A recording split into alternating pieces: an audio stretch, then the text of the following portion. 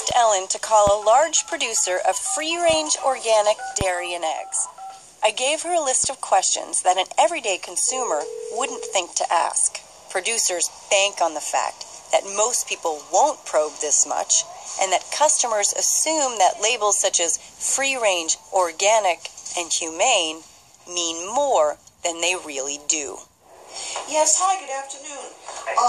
I'm a mother, and I am very concerned about getting healthy organic foods for my kids, and I'm also an animal lover, and I saw your website and was very impressed, and I was just wondering if I could ask you just a couple of questions. Yeah.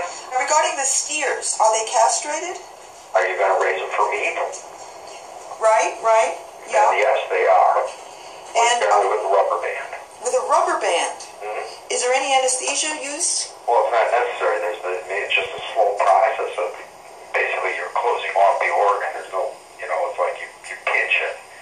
Like cutting off the blood flow, and then Yeah. and then what happens? Just die off and fall off. Does it really just fall off? Yep. Now, that's like, say an animal has a terrible infection, or one of the udders is infected, has mastitis. Correct. They would not be given antibiotics? No.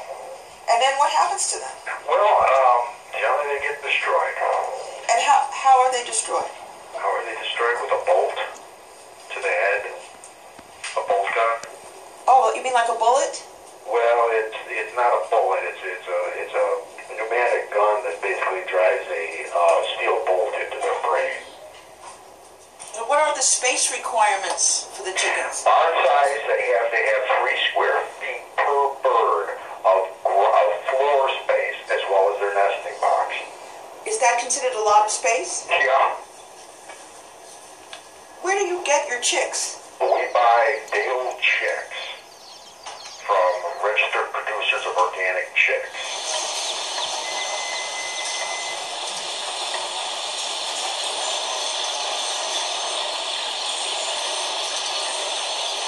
Okay, and what do they do with the male chicks? We don't know. What would your guess be? No idea.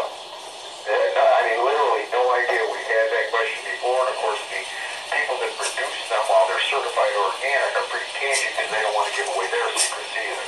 The chicks never see their mothers? No.